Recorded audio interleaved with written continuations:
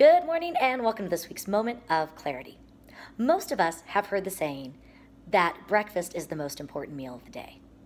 It energizes our body, it keeps us in better health, and gives us the energy to take on the challenges ahead. We also need to make sure that we are feeding our minds and our brains breakfast too. Studies have found that your brain is most susceptible to thought the first 20 minutes of the day.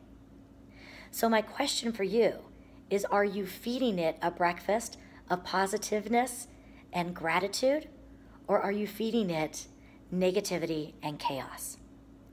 We have found that the people that are starting their days off with things like affirmations, gratitudes, and positive thoughts through podcasts or journaling are much more productive, fulfilled, and optimistic.